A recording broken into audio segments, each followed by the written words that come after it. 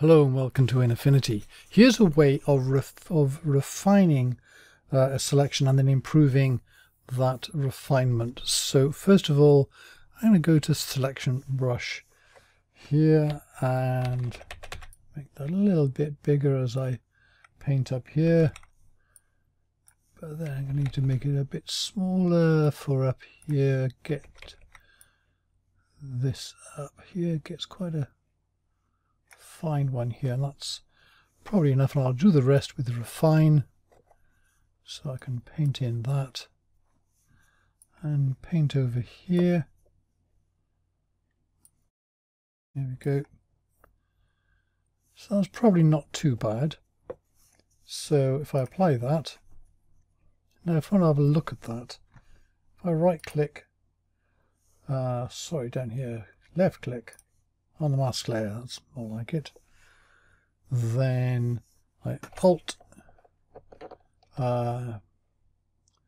left click the mask layer, and then Control D to get rid of the marching ants, and go in to have a look at this. And what you find is that it's not always that great. Look at this area out here, and there's areas on the inside here as well which are missing.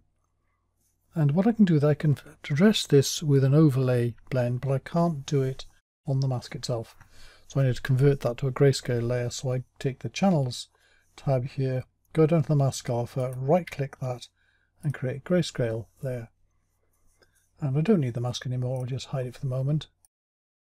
Then I just go to this one here, and the trick now is you go to the paintbrush tool, make sure you've got black and white selected here, about 50% hardness, full opacity is usually okay, and then the blend mode here, make sure this is set to overlay.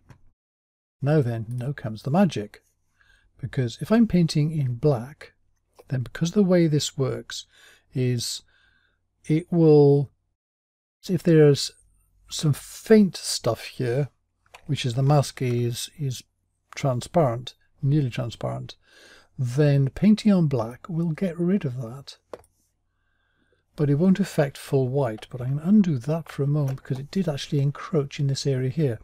But if I hit X so to switch it to white, now I can paint the other way, and if I see paint around the edge there, look at the way it's hardening up that edge, but it's not painting white into the rest of it. So if I go over the whites first and pull this out, I then switch to black and paint over the bit around the outside there, and see I'm knocking out that rest there. And I just repeat this down the rest of this, hitting X to switch. I can paint down here, then X to the black to tidy up the edges. And if I get that wrong, I might need to undo that and go back to white again. So white, in other words, makes anything which is getting close to white completely white, and anything, and when I'm painting in black with overlay, anything which is 50% or more is going to go the other way. So I can, sometimes you have to give it multiple dabs to do that. Then like I say, I can paint on black there and the edges there to get rid of that sort of fadey bit. So Control 0 back out again. There you go. That's quick. You can spend a bit more time doing that a bit better. And now because this is a picture layer here, I can turn this back into a mask by right clicking and going to rasterize to mask. Or I can take that here, go down to the channels again, any of the red, green and blue here, right click on that and say create sphere channel. Now down here I've got that selected, so I don't need that, and I actually don't need the mask. So I can do something like, let's just do say a curves, then that's sphere channel, right click that and load to curves adjustment alpha, and now I am working solely on that with a pretty accurate selection.